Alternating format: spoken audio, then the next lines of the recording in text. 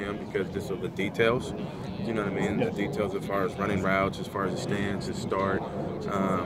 You know, being that good example, setting that good example for the younger guys.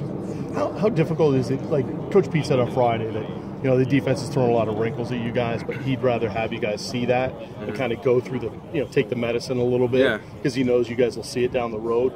How difficult is the first 2 weeks of spring for an offense? It's just trying to get the playbook in and just trying to work on fundamentals. I think it's always going to be hard the first 2 weeks, especially when you're playing against a defense like ours. The advantage that we gain is that we go against our defense every day, and that's one of the best defenses in the country.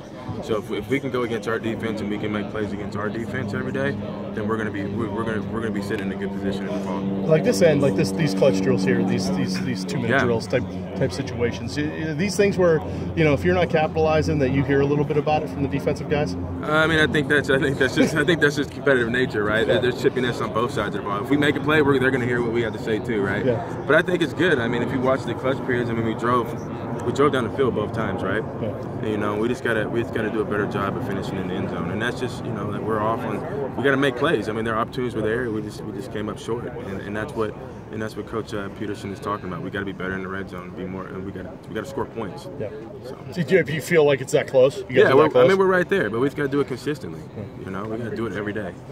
And Andre was saying that he feels like guys like Spike and Austin and Terrell and those guys are really stepping up and maybe exceeded what you guys thought they might be doing the first 2 weeks of spring. Do you feel the same way? No, I feel like they're trending in the right direction. I do think that we have a lot more work to do.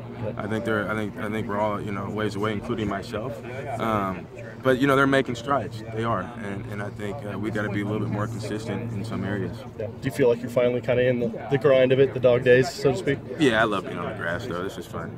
It's fun. I'm enjoying it. I couldn't ask to be in a better situation with a better group of coaches and a better group of players. Yeah. One guy fans I think are excited to see what he can do in his last year is Chico. Yeah. Just from the little that you've been able to see of him so far, what do you think he brings? I love Chico. What Chico comes with every day, he comes with a smile on his face and he plays hard. I mean, he plays hard, and that he's a guy that is a good example for those younger guys to be able to come in there and he sets the tone in the run game for us. He plays one speed, and it's good to see him making plays and having some success.